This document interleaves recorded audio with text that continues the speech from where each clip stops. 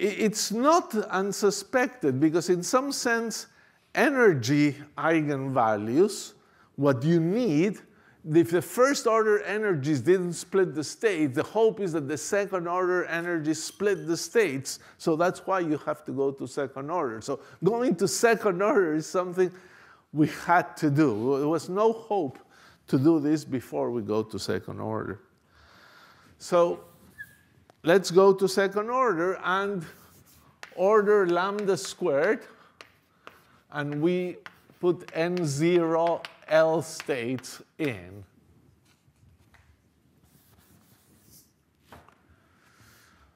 The left-hand side, happily, is 0.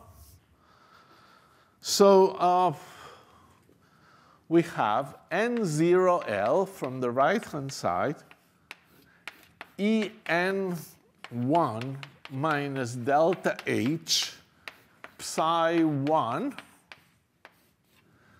But again, psi 1 has two pieces, a piece in the space V hat that we just calculated, plus a piece in the space V tilde n. N1 minus delta H psi 1 Vn. Plus the energy, which would be En2 in here.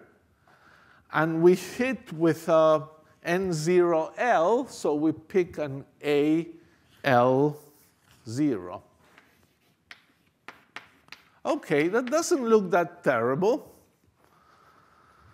I don't know if you agree, but it really doesn't. Especially because a few things are gone. This term is 0.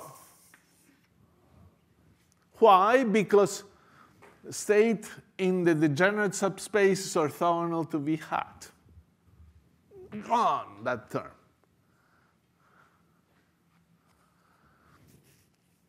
Here, I want to remind you of what we did. We did a long computation to explain that even though delta H is only diagonal in the degenerate subspace, when you have a state here in the degenerate subspace, you can let delta H think of it as acting as an eigenvalue. But that's a great thing, because if this acts as an eigenvalue, this is the first order correction. But all the first order corrections are the same. So this here, delta H on this, is going to give the same as En1 on this state. And therefore, this whole state, happily, is all 0. So it's, again, this delta H. We did it with a resolution of the identity. I hope you remember that argument. If you don't, look at it back later. But with a resolution of the identity, we argued that delta H, when acting on a state on Vn on the right, you can assume that this is an eigenstate of it. So this whole term is 0. So now we are in pretty good shape, in fact. The equation is not that bad. The equation has become minus N0L delta H psi 1 on V hat plus En2 AL0 equals 0.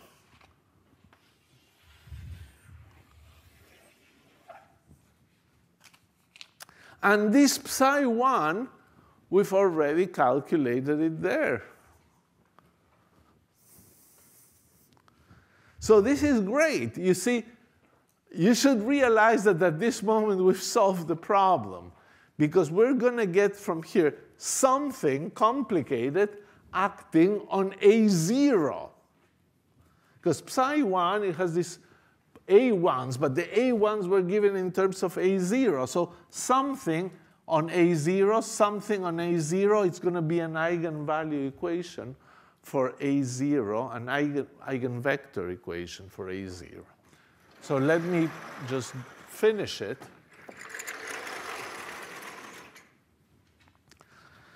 So I have to do a little bit of algebra with this left-hand side. I can put here this AP1 times the P0 states there. So on the left, it will be minus the sum over P N0L delta H P0 times AP1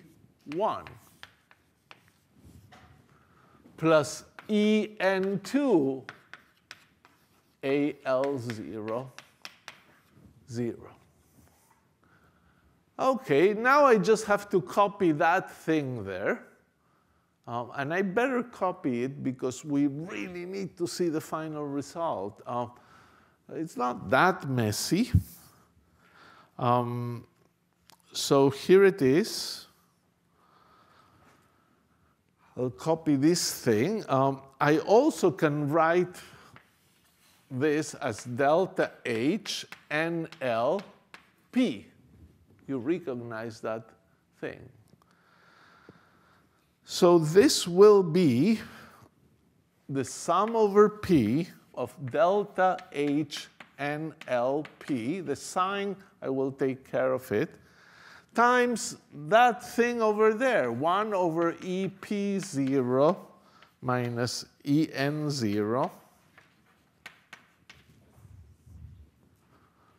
That's another minus sign that canceled this sign here. And I have here the sum over K equals 1 to N delta H P NK AK0 plus En2 AL0 equals 0.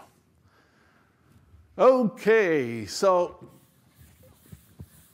what do we do now? Just rewrite it one more time, and it will all be clear. So I'll write the K outside. K, big parentheses, P. For the first term, I'm going to pull the K sum out, and we'll sum over P first. So what is it? Delta H NL P, delta H P and K. Those were the two things here. And then we have the denominator. I'll change a sign of the first term. I will change its sign so that the second term looks more like an eigenvalue. So I change sign here by changing the order of things in the denominator. And then I put minus E N2. I don't have a sum over K here, but we can produce one by writing delta KL AK0 equals 0. Look, we got our answer. If I invent a matrix MLK2, which is precisely delta H NLP delta H P and K over En minus EP, this is sum over P. This is a matrix. You see, you sum over P, N is irrelevant. You have a matrix here in L and K. That's why we call it MLK. And therefore, this whole equation is the sum from K equals 1 to N of MLK2 minus En2 AK0 ML2 En2 delta LK AK0 equals 0. Or if you wish, it's just a matrix equation of the form M2 minus En times the identity on A vector equals 0. And this is an eigenvalue equation. So finally, here is the answer. Let's say it. You compute this matrix of order lambda squared with this perturbation, and that is the matrix that if you diagonalize, you find the second order energy corrections, and you find the eigenvectors. And if you found the eigenvectors, you found the good basis.